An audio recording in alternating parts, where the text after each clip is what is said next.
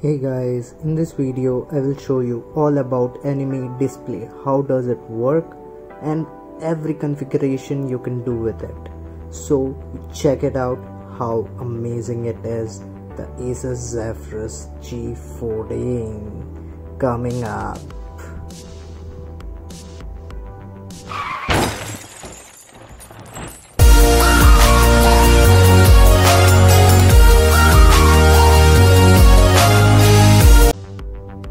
Let's press the ROG button to configure AniMe metrics. I have kept this laptop in front of the mirror so that I can show you guys how the metrics perform.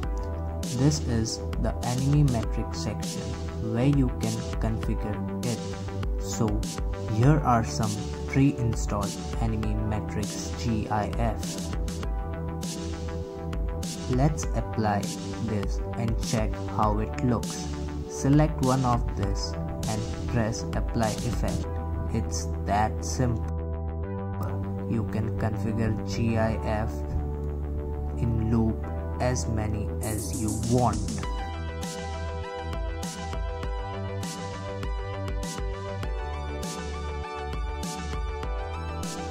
The GIF is applied one by one and is performed in loop. There is no limit of GIF. You can even create some movie effect using GIF and run it in loop. If you don't like any effect, you can select it and press the delete button down below to delete it. Now in text effects section, you can get two rows to write. As you can see, I have written subscribe to in different row and take care in the other one. Let's apply the effect. You can see it showing in different row and you can configure it this way. You can configure delay, contrast and brightness according to your choice, according to the GIF you want to display. Now let's check how to apply custom GIF to it. Oh, I forgot to download any GIF. No worry, we can download it from Chrome and see how does it look. I have typed GIF in Google and selected one of the GIF. Now let's download it and see how the applied effect will look like in AniMe metrics display. It's time to apply the GIF. Select the picture button above it and then select the downloaded GIF. Now adjust the GIF according to the AniMe metrics. I forgot to turn off the text effect, so let's turn it off and apply the effect. You can see the GIF is applied and the AniMe metrics display does look quite cool.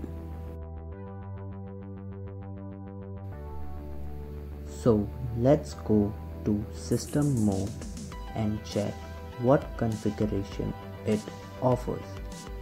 Here you have mail, clock, battery level and date setting. You can configure all of them together or any of the one the way you prefer.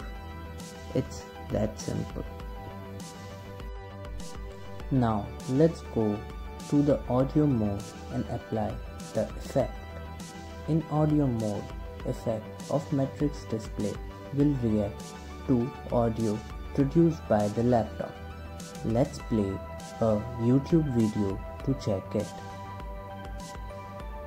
I will play one of my favorite YouTubers video tagged burner. Now you can see the effect.